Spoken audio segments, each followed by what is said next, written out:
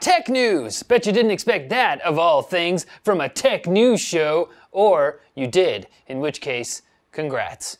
You can make basic correlations. That was the intro.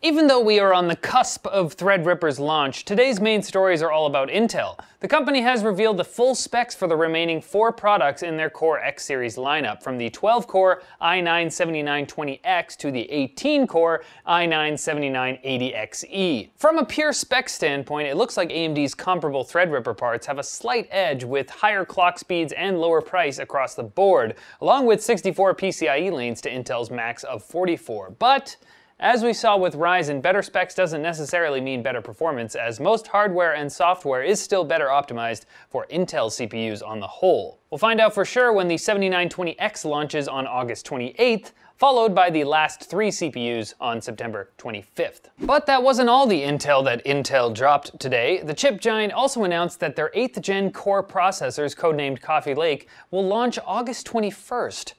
Seems a little early to push out a new platform. Desktop Kaby Lake processors only just launched in January. This might make sense if Intel is doing now what they've done in the past, and this is a soft launch, with Coffee Lake-based notebooks and pre-built systems becoming available in the fall, with desktop chips launching later. But leaks of specs and roadmaps make it look like Intel is indeed launching the Coffee Lake Z370 desktop platform in Q3, with the lower-end Coffee Lake S platform, so that'll be notebooks and mobile devices, launching in Q1 2018. Jeez Louise, Intel. So in 2017, we've had Kaby Lake on Z270, Core X chips, Skylake X and Kaby Lake X on X299, and now we're gonna have Coffee Lake on Z370, all in 1 year. Hopefully Coffee Lake is worth getting excited about and not just a knee-jerk reaction to AMD actually putting out decent chips. And in our last bit of Intel news, SSDs are about to get bigger and longer. That sounds weird. The company has revealed its vision for a new form factor for solid-state drives called the Ruler. It's long, skinny, and designed to fit into server racks in data centers, which would traditionally be filled with hard drives. But instead of maxing out that space with 10 gigabyte hard drives, a Ruler SSD could hold up to 1 petabyte of data itself. That's 1,000 terabytes, which is 1,000 gigabytes. So a 42U rack cage could hold 42 petabytes. That's one place AMD can't touch Intel, that's for sure. It's time for quick bits. A Boston-based startup called Neurable has developed a modified HTC Vive headset that can sense brain activity and translate that into control of the virtual world, meaning you can control Neurable's game, in which you have telekinetic powers, just by thinking. So let's just take a moment and appreciate how awesome that's going to be.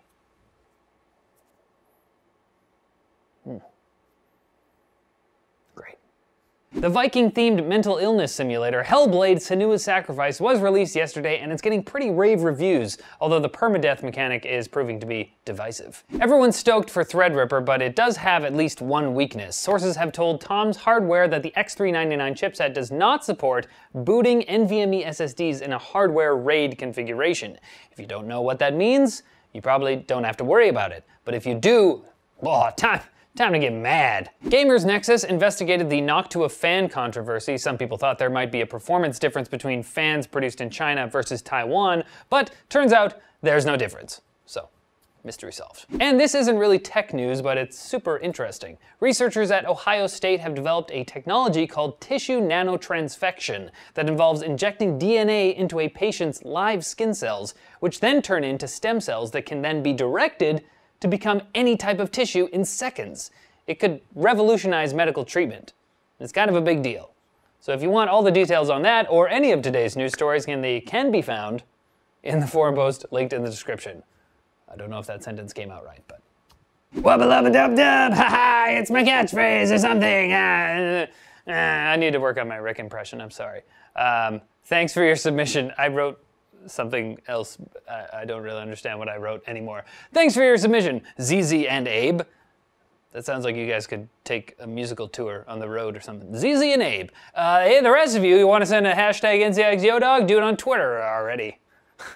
Guys, consider this your reminder that tomorrow, the brand new website for the NX Fusion, is that whoops, it doesn't say it anywhere on here. NX Fusion clothing line is launching. There will be a new collection with a bigger catalog of sick threads to choose from, along with a big giveaway. Plus, NX Fusion now has a sick new logo. It's right there.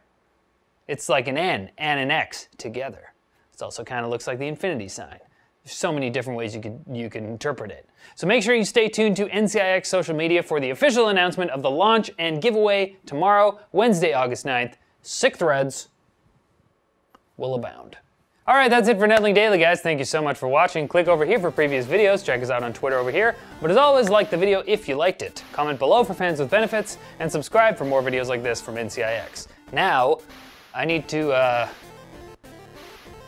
get moving. We're moving studios again. I don't know if you knew that, but this week is our last week in this studio, so you might have to say goodbye to the Netlink icon, although I think we're gonna bring it over. But anyways, we're gonna put up a moving vlog or something, so keep your eyes peeled. See you soon, my dudes. With the lower-end Coffee Lake S platform launching in Q1 2018.